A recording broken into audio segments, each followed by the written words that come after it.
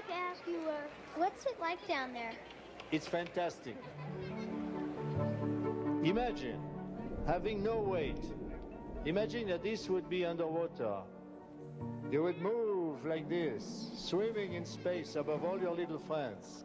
It's beautiful.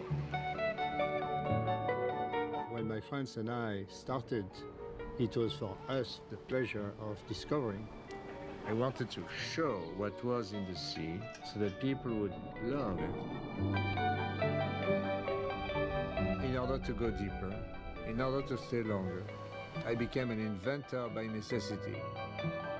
People at that time had no idea what was going on under the surface. I had to put a camera in a housing, so I had to invent that too. That's when I understood the power of images. Action!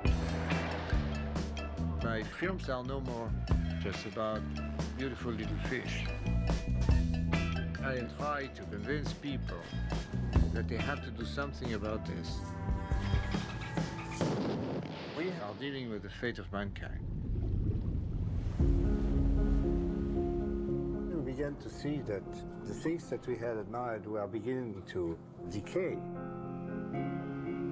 And we said we have to do something. We have to enter the fight. Because you only protect what you love.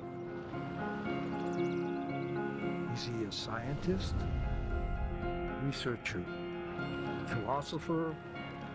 He really looked like a man looking at the future. His motto was, we go see it for ourselves. Can you tell me what you think are your greatest accomplishments and your greatest failures? I am not interested in myself. I'm interested in the world outside me.